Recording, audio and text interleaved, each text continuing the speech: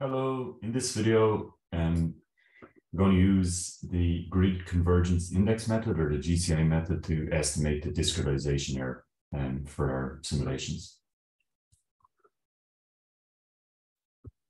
All right, let me jump across to Abacus. So to demonstrate this, I'm just going to make a simple 2D static stress analysis model.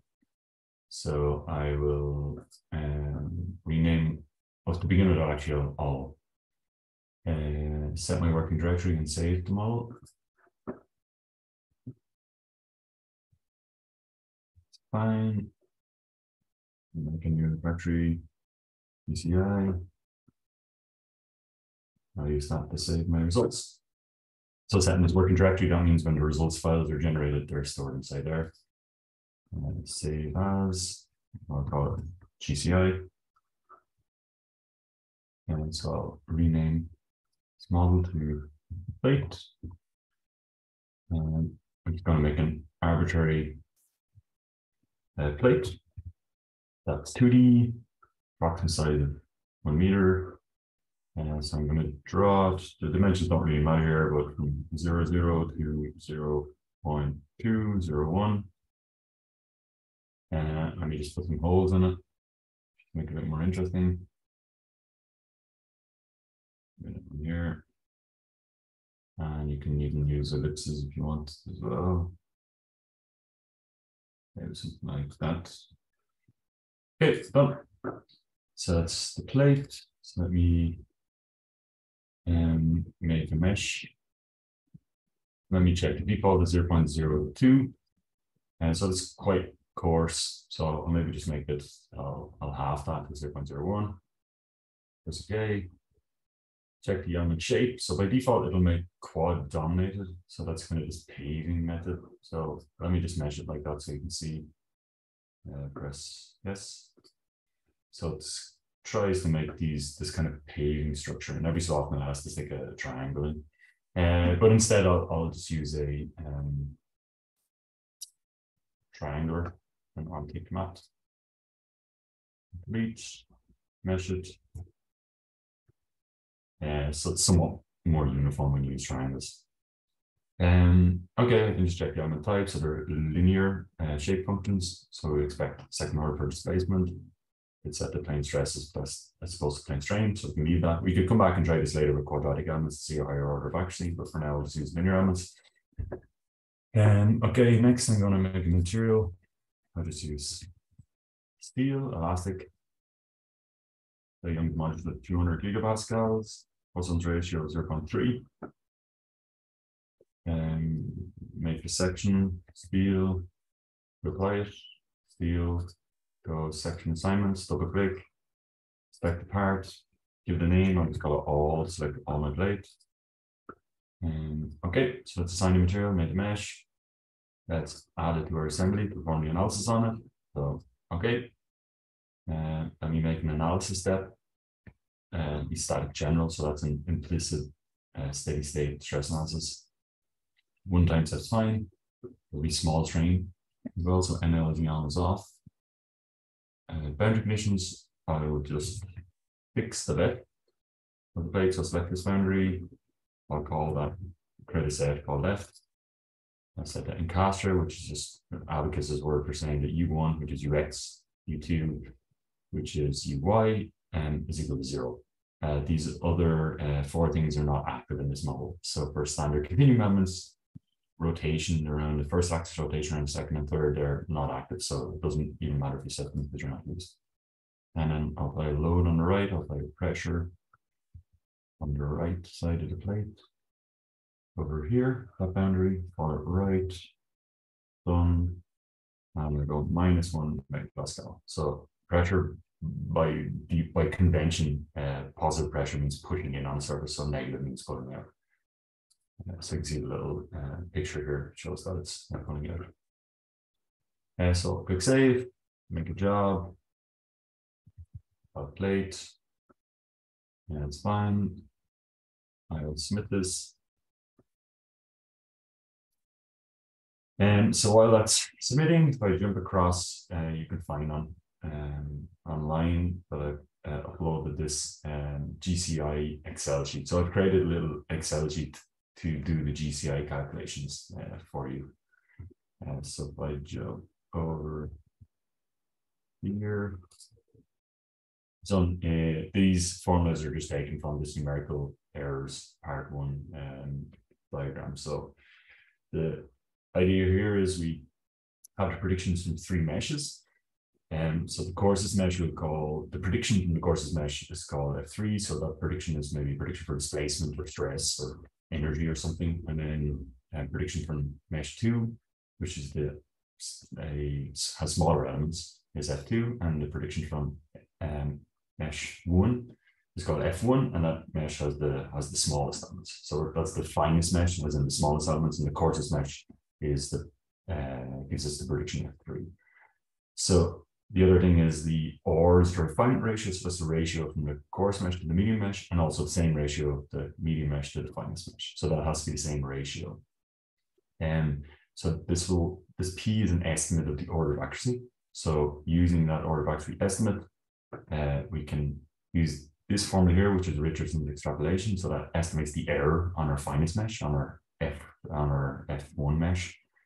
And then from there, we can calculate the GCI, which is a kind of conservative estimate of the error on the finest mesh. And then the GCI method lets us say, well, the true solution, we're 90% confident that the true solution, the mesh error-free solution, is within plus and minus the GCI of the finest mesh solution. So the yellow boxes are the only boxes you actually have to enter numbers for. So our courses mesh was 0.01. So just enter that in. We're also going to use 0.005 and 0.0025. So we're halving the element size each time. So you can see this refinement ratio gets calculated. So that's the ratio of this to this, which is 2. And then this is the ratio of this to this. So if they weren't the same, so if I try setting 0.0 and 0.001, you can see that refinement ratio is 50. So this little box will go red, and it will say that this GCI method, the way it's programmed here, will only work if the refinement ratios are the same. So the ratio, of course, the medium is the same as medium defined. And then we're going to put our prediction. So that's the mesh spacing. But then we're going to run our model and then look at a particular prediction and put it over here for our courses mesh. So this is our F1, our F3, this is our F2, and this is F1. So see any box that has a little red and triangle in the corner, that just has a little note. So it's just some extra information. So you can just hover over those. Okay, so let's get our 3 predictions, and then we can interpret what this is actually showing us. So this is ran. I'll go results. We look at the field. Okay, so it's it's fixed. It's placing 0 over here, and then we apply the negative pressure over here, so it's pulling it out. Okay, so this is field, so it's not really moving that far. That's multiplying the deformation by 8,000. So let's just let that for 1 to see the true deformation. Okay, so it's tiny. It's fine. And let's look at the displacement field. So we're going to do it based on the X displacement field, so U1. So what we displacement we'll look at will be we'll look at the right tip of this topple here, so this point here, and I'll look at how the prediction for the displacement of that point changes as we refine the mesh. So I'm kind of arbitrarily picking that, but it could be done with any value. So how do we get that right point value? Well, you can use a probe over here. So probe, if you set it to nodes and you hover over that point and click, it'll tell you the displacement at that point, which is fine. But you can't copy and paste that. That's a bit inconvenient. So it's sometimes handier just to use the query tool over here. So if you use this info query information, you go to node. And then I select this node there, then down here, it will actually print out the value itself. So you can see the displacement and values are printed out here at the bottom. So we've displacement 1.6 in the X direction and -4 in the Y direction and 0, and then that's the magnitude. So if I just copy that, so Control C, and then if I go back and then just paste it in there.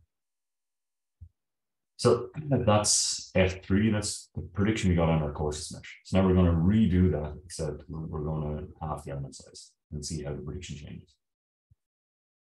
And then we go back and do that.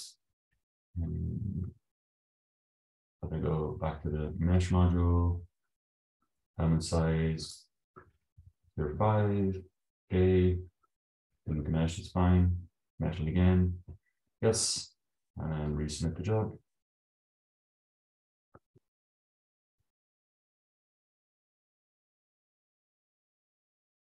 Wait for it to run. And get it complete. So I'll go results.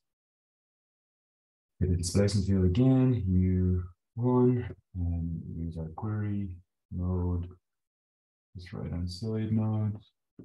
This is our displacement down here in the X direction. Control C, go back to our Excel tray, paste it in. And then we just have to do it one more time. So we will go mesh, and, global seed 2.5, and mesh part. So you see kind of binary again. We'll be able to submit it. Just briefly pause the recording as it's running. It gets done. So look at the results. And I will run again. So you can see all the contours are starting to get a bit smoother now. And there's the discretization error, the mesh area gets smaller. So node, this right node again. Control C it. And over here. Okay, so now we have our 3 predictions from our 3 meshes. So let's just look at the actual prediction first. So we can see that on our course mesh it was 1.66 microns, then it went to 1.78, and then it went to 1.82. So one thing just to notice is the difference between the coarse and the medium, which is, let me just calculate that. So if I go this minus this one, and then if I look at the difference between these two, so if I go this minus this, and you'll see that difference is getting smaller. So that's a sign of a method that's converging. So as you're getting closer to the answer, then the prediction as you refine the mesh is changing less and less. So that means the method's converging. So if that's not the case, so if this second number was larger, then it means the method is diverging, or at least it's not getting close to the solution. So in that scenario, you can't use the GCI method. So the GCI method will only work when the difference between these two is less than the difference between those two. Okay, so let's see all these calculations. So first, okay, the refinement ratio are the same, that's fine. So then we'll see this order of accuracy, P, which is estimated as 1.29. So that formula, if you click on that, you can see it's this log up here using the predictions and the refinement ratio. That's coming from here. And so you can see it's 1.29. So for displacement for linear finite elements, those that use linear shape functions for displacement, theoretically it should be 2. That means as we half the element size, the error should reduce by a factor of 4. However, this is just an estimate of the order of accuracy. So as we refine the mesh more and more and more, that will approach 2. But for our given mesh, it's estimating at 1.29. So that's fine. So then this is an estimate of the error on the finest mesh. So that's from, if I move this up here, so that's this formula here, F2 minus F1. So if you click on it here, you can see that's that formula. So this is an actual signed error. So if we take our prediction here, 1.82, this is saying microns. This is saying it's estimating the error as 3 to the minus 8. So if you were to add that error onto this, that would give you an estimate of the true solution. So that's what this estimate of the true solution is here. It's just taking our finest mesh prediction and then adding on this estimate of the error. So you can see it's just increased a little bit. So this is like an estimate of the mesh free answer, or the mesh error free answer. So this FS is the factor of safety used by the GCI method. This is the GCI itself. So the GCI is just a conservative error. So it's essentially taking the error, just scale it, make it a little bit bigger, and just take the absolute value as well. So it's you can see it's just a number that's slightly bigger, but this error here can have a positive or negative sign, but the GCI is always positive. So then the estimate of true solution, that's just this finest mesh solution plus this error. So you can see this is our best guess of the solution. And then what the GCI does, it gives us a 95% confidence interval that the true solution is somewhere between this mean and max value.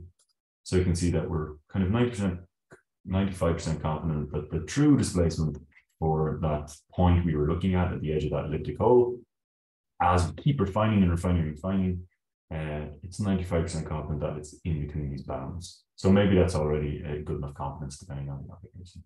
So we could do this exact same method.